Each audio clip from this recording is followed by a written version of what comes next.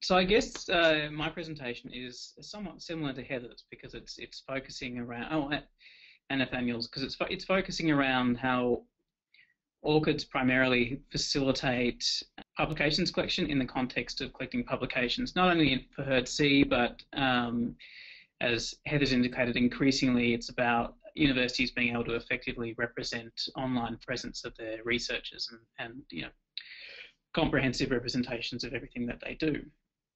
So I want to put this in the context of, I want to put ORCID in the context of how we've gone about collecting publications over the last 14 years or so. And in 2001, almost all the way through to 2008, it really was a manual exercise of keying in publications.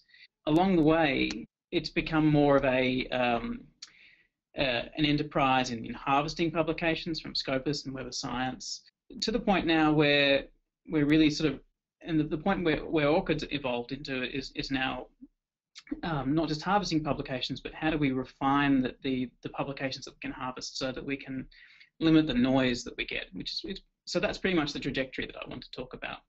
So from an Australian perspective, this is, I guess, fairly obvious, but it's worth pointing out that publication collection is a multi-million-dollar enterprise. This graph that you see on the screen is basically all of the publications that we've collected by department for all of the departments in the University of Melbourne. The different colours are the different types of publications, so that sort of purpley colour are journal articles, the light bluish colour that you can see in the graph sort of across the top are conference papers.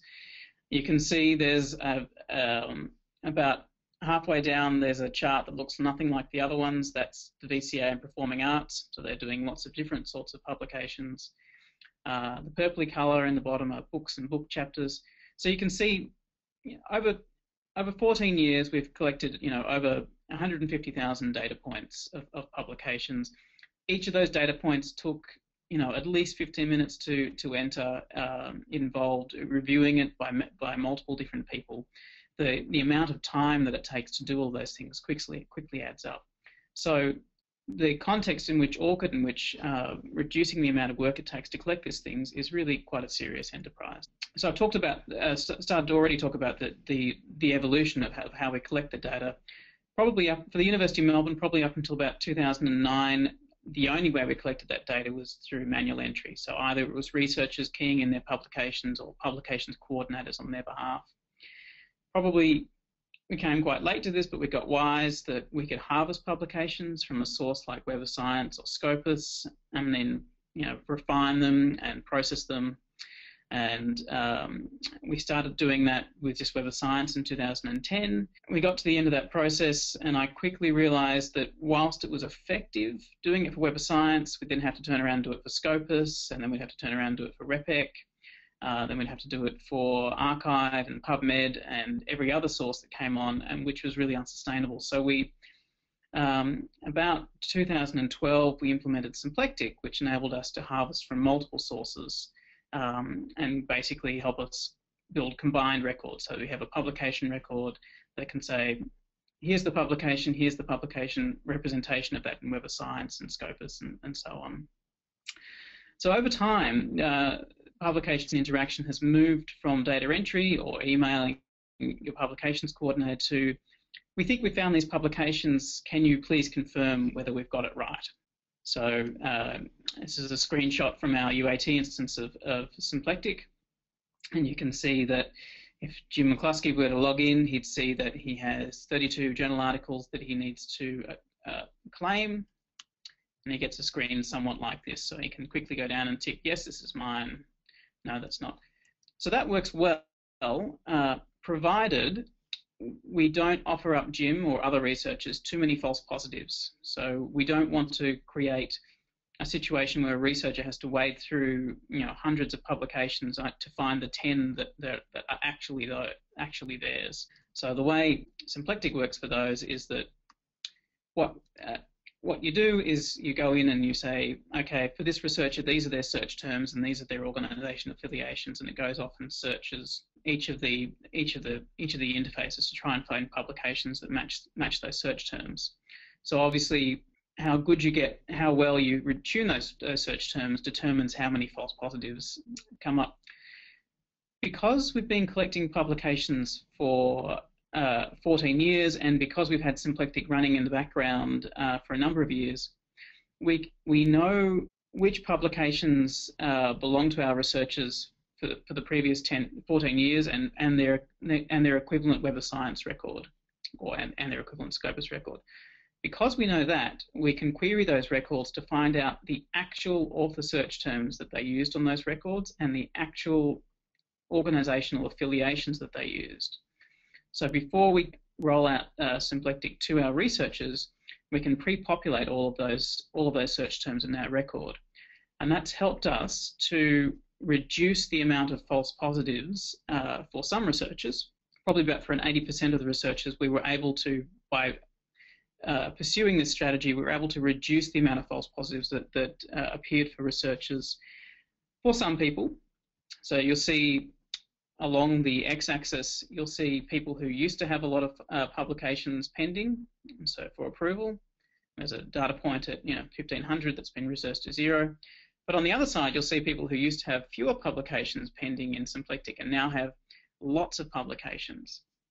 And basically, this is because configuring search terms for researchers can only take you so far, because some people have such common names, and that no matter how far you configure the search terms, there really just isn't a way of providing searches that just bring up their search results. And to give you an indication of who they are, if we look at the top 20 or so researchers who are getting lots and lots of false positives, we can see that predominantly they're Asian surnames of some sort, and really there is no approach or help for these people in terms of configuring search terms. Some researchers just need ORCIDs.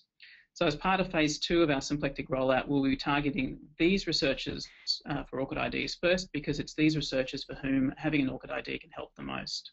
Our strategy for doing that will be, again, to use Symplectic, and to use Symplectic to go in, get a researcher to go in and configure their ORCID through this sort of interface.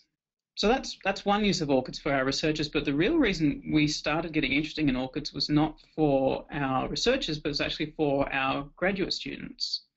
Because with our graduate students, we've got a problem of trying to work out what happens to, or what graduate students have done after they leave the university. So after they've left the university, we've got no recourse to say, hey, we think you've done this publication, could you please confirm it?